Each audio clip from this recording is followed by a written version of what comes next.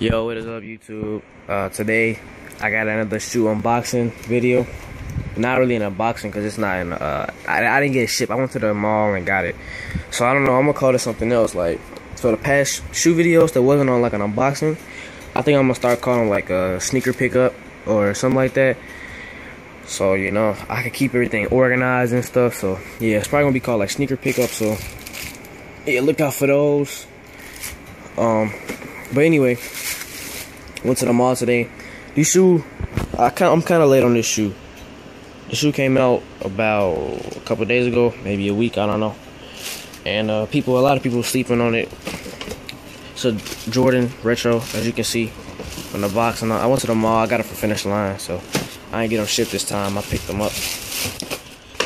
So the shoe I got was the Jordan Retro 14 Sports Blue.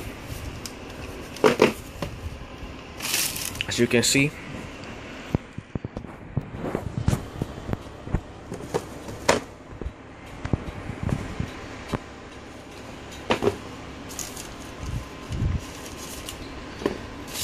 Nice clean shoe.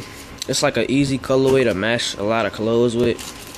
And when I tried it on in the store,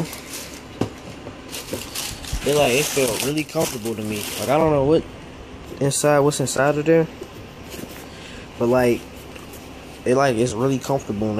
And I wear 11 and a half, 12. It's like it's like not roomy, but it's like it fits, but it feels like I got space in there. I don't know if you can understand what I'm saying. But anyway, it's a comfortable shoe. That's all I wanted to say. So yeah, picked that up. I didn't think I was gonna get any 14s, but I was kind of liking the way they was looking. I kind of like it, the Thunder. I didn't get them though. So I'm gonna do a review of these. These in the Wolf Gray 3s that I said I was gonna review. I never reviewed them yet. Those are still dead. Like I have not worn them. So these are probably gonna be dead stock for a week, just like those. So yeah, stay tuned for the next video.